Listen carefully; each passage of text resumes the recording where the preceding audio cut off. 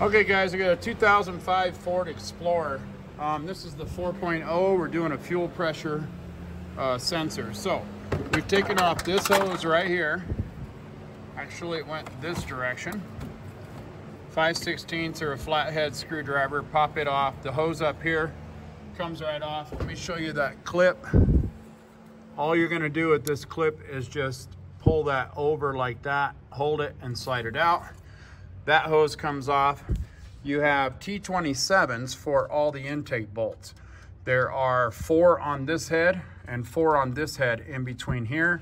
We were able to get every one of those with a 9-inch extension. The very last one on the driver's side head in the rear, we used a 6-inch extension with the T27 bit. We pulled off both of these hoses. We pulled off this hose. Again, that's the same clip. This one just took a pair of pliers. And we've removed this one that went all the way across, which I believe was this one. And we just set it back. Now, after doing that, we're simply just gonna raise this up across this reservoir very carefully. We're gonna set a bar in there and hold it just like that.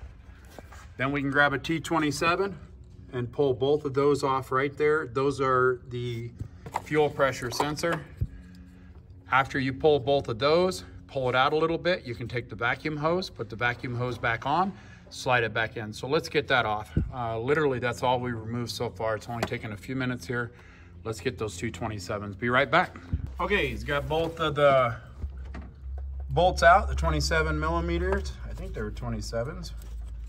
But go ahead, now he's pulling the hose. Yeah, they're T27s. I'm gonna pull the hose off of the back of it. She's tight. And there she is.